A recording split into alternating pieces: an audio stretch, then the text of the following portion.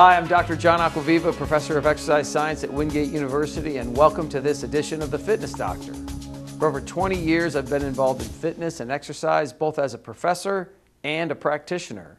My aim is to help people improve their fitness, weight management, and overall health. Over the past 20 years or so, people have been bombarded with information on all issues involving health, in particular from TV and the internet.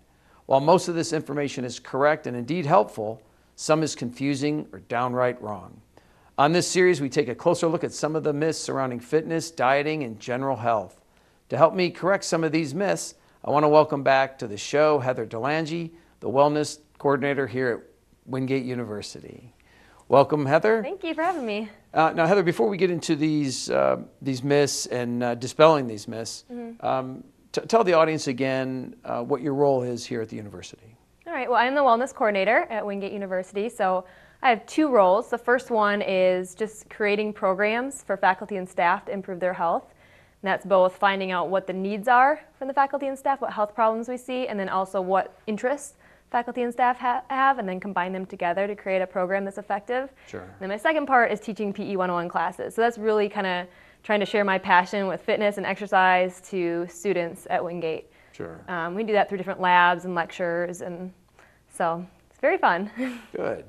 Now, before we even get into the myths, which of those aspects of your job do you have to dispel myths more often?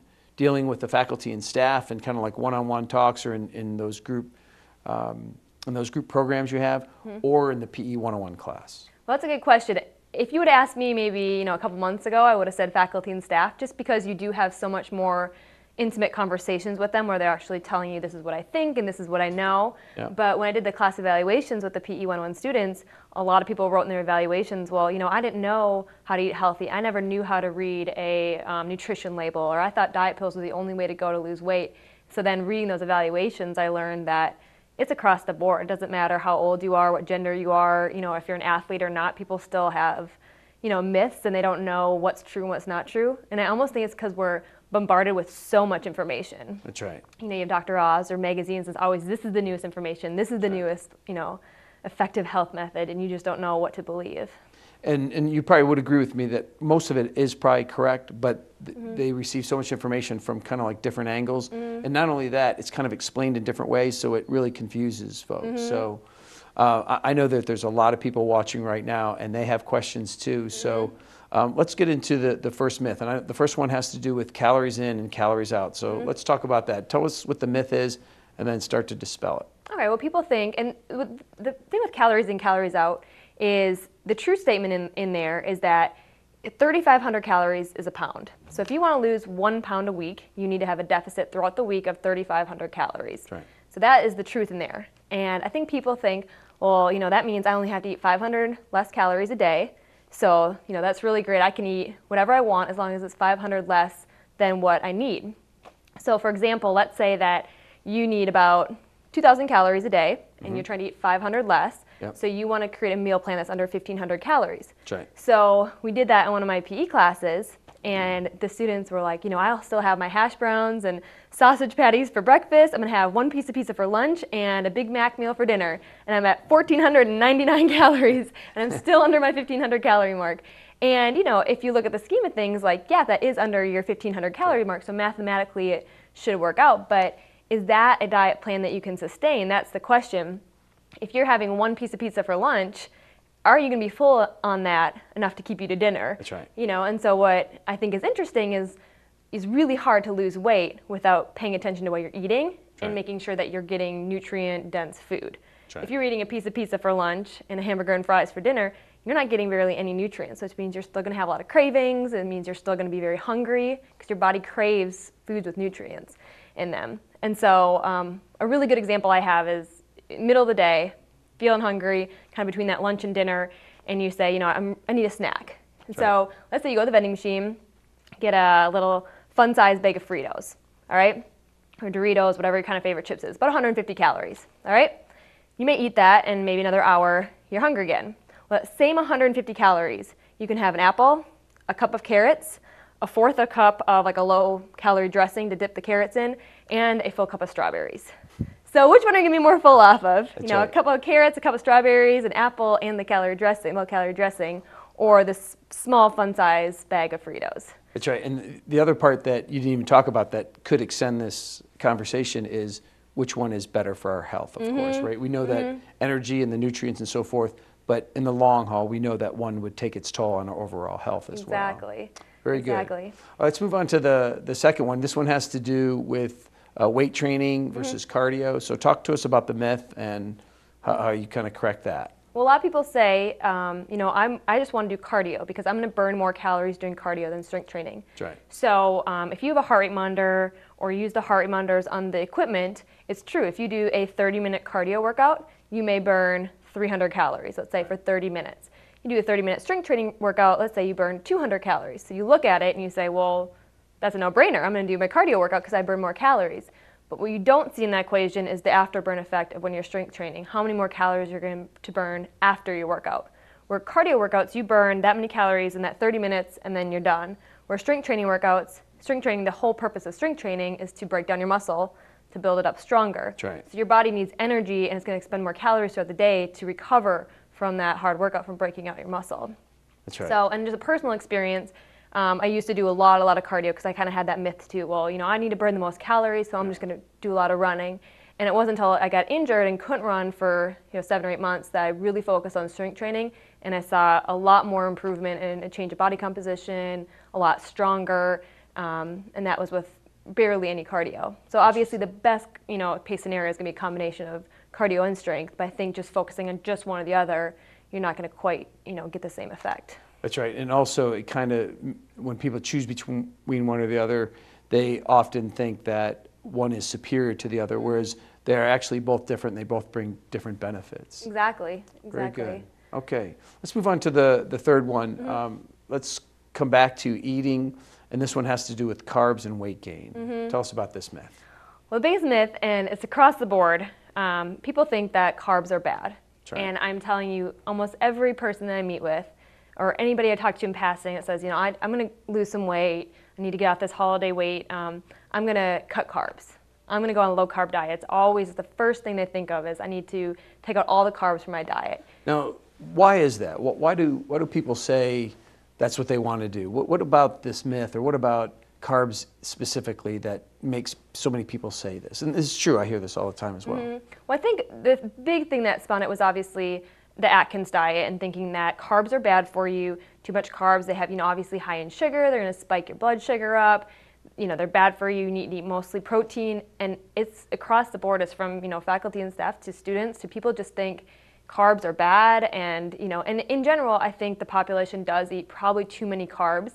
And so I think that people get that in their mind, well, I eat too many carbs, or right. People crave carbs, so they just think, carbs are bad. And it could be a factor of just simply overeating, right? Too many calories versus calories out. Yeah. And I think another reason why people believe this is a lot of times when people do go on a low-carb diet, they do lose weight initially. That's right. And the reason why is because you're cutting out processed refined carbs, which probably shouldn't be in your diet in the first place, like cookies or crackers or chips or things that are processed that you probably shouldn't eat anyway. So you take those out of your diet, and of course you're going to lose weight. That's a no-brainer. That's right. But if you don't have any carbs, carbs are your main source of energy, you're going to feel really grumpy, really tired, really irritable. And so you need to replace those processed, refined white carbs with good carbs. So you can still have the energy that you need from carbs, but without eating all the stuff that's processed.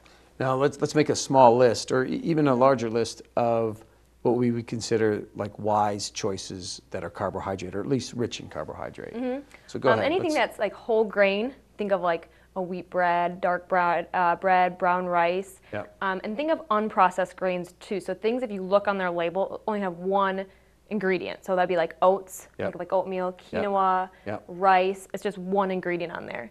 A really good tip I'd have for anybody who's trying to eat more whole grains is, or more fiber-rich whole grains instead of the processed carbs, is to look at the fiber content on your nutrition label. That's right. And if it's between 5 or 6 or even more, that's going to be a really great choice. It's a thumbs up. That's going to be your star choice. So like if you have oatmeal, like real oats, not the instant oatmeal, but real oats, quinoa, rice, all those are going to have 5 to 6 grams of fiber off the bat.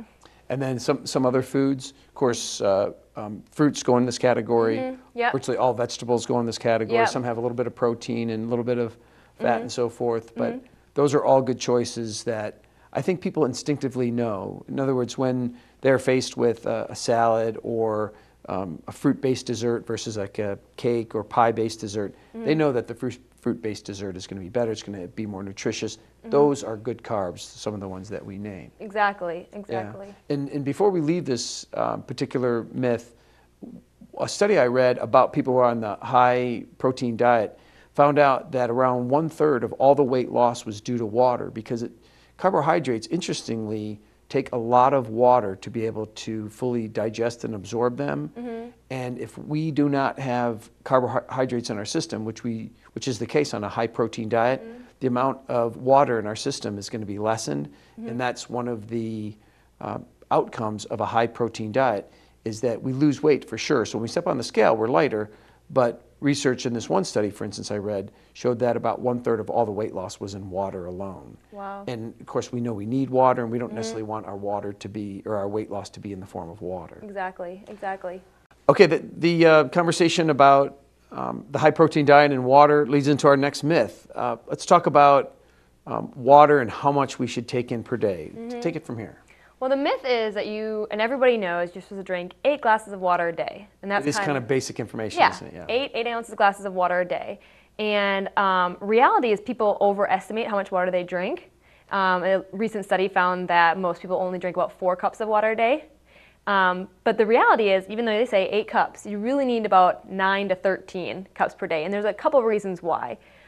First reason is we're eating a lot more processed food these days that has a lot more sodium in it that you wouldn't even notice. Like if you have a lean cuisine meal for lunch, you're getting over 30% of your sodium right there in a meal that doesn't necessarily taste salty. If you have a piece of pizza, that's 20% of your sodium right there. And so one piece. In one piece, yeah. So, rarely do you eat one piece of pizza. Maybe you have 3, and that's, 60% of your sodium content right there. Or 13 in my case. Yeah, yeah, or 13. And that's not without putting all, the dressings. Whatever's on there, that's right. Exactly. So because we're eating so much more processed foods that have a higher sodium content, you really need more water to balance that out. And also we're drinking a lot more drinks that are diuretics, like coffee or energy drinks or tea or alcohol, things that make you actually go to the bathroom, so you're losing water through that. I think it's funny because people say, well, I drink all day, I drink all the time. But if you're having, coffee, which is a diuretic for breakfast, and maybe a Coke for lunch or a sweet tea and an energy drink in the middle of the day, people say I'm not thirsty. Well, you just need to replace things that you're drinking already with water. My biggest thing is if you don't know if you're drinking enough water is to check your urine. If it's dark orange, you're very dehydrated. The lighter it is in color, the better. I did just a test on myself one day. I said, I'm going to drink 13 glasses a day, and I really want to do that. And just the increase in energy, and I felt clear, not like brain fog. It really helps you just feel a lot better. So I just challenge anybody who doesn't know if they're drinking enough water to really try and drink that 9 to 13 glasses and see how they feel. That's a great challenge, and we can leave the viewers with that very challenge. And I do that with my students all the time, and I say, there's a lot of things about a lot of people's diets that can be changed, but start with what we drink in a given day. And whatever we drink in the morning, whatever we drink in the afternoons and evenings that is not water, even for a couple days, just substitute whatever you're drinking with water and then just see how you feel. And of course, I think on most people, when they gauge that, their energy's better. It's kind of like that fog is lifted. And I just think they ultimately feel better. And I think as much as anything, one of the reasons they feel better is just because they know they're making good choices. I agree. Well, good stuff. It's been great having you back on the show. In fact, we could easily have show 2 and 3 just about Miss alone, couldn't we? Yeah, absolutely. Yeah. All right, so we hope you come back, Heather. Stay tuned after the break. We'll have another member of the Wingate University community to discuss youth sports.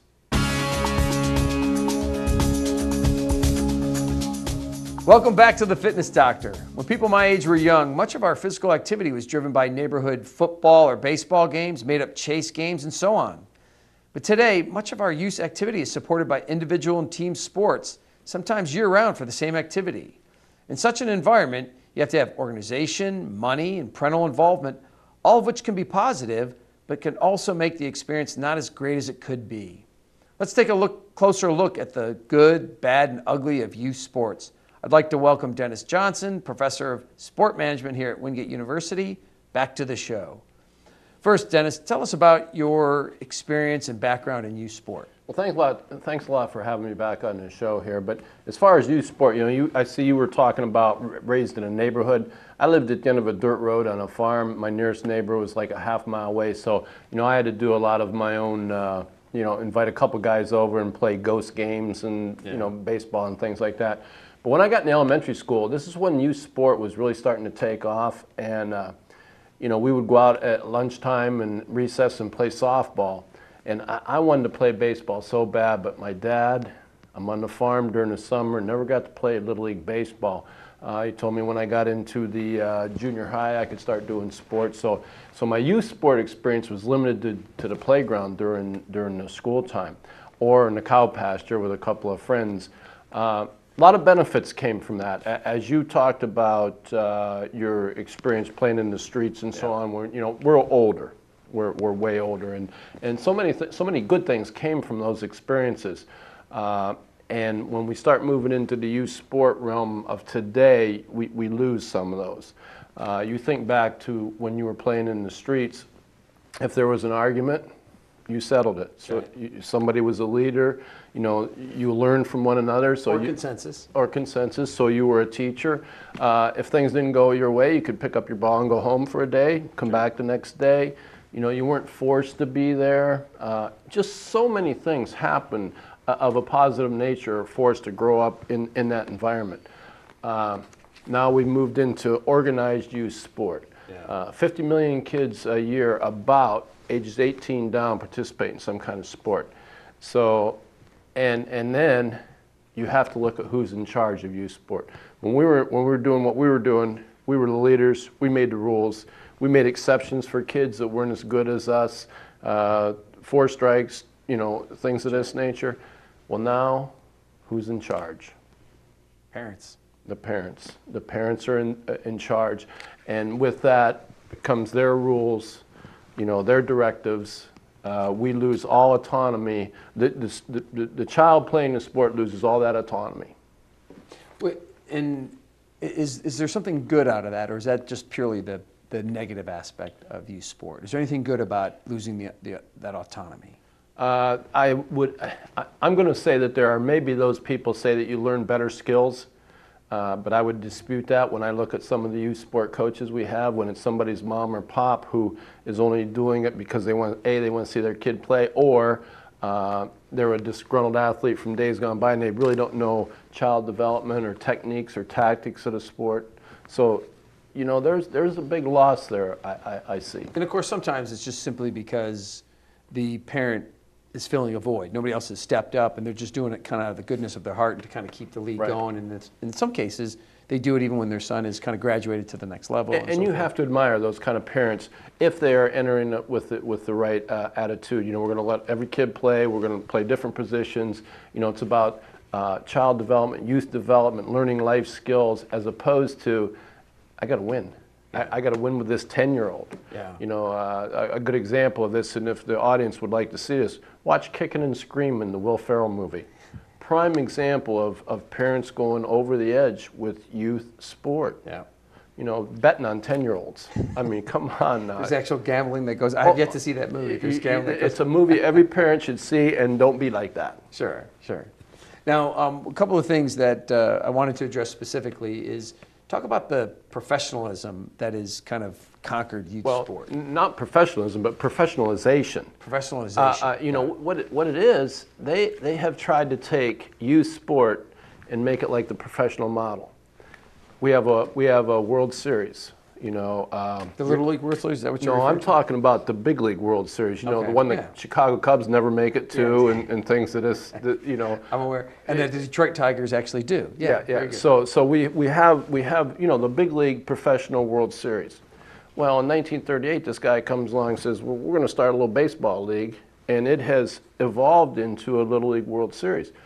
That's a professional model. I mean, when you're seeing ESPN put on 4, 5, 6 days of tournaments with feature stories of 12-year-olds, That's a professional model. And some of their leading commentators and former professional athletes doing the commentary for them. And who is making the money off of that? It's not kids. The kids make nothing. You know, they get maybe 1 out of 100 kids gets a trip to Williamsport. Probably more like 1 out of 1,000. Oh yeah. So, so who's being used?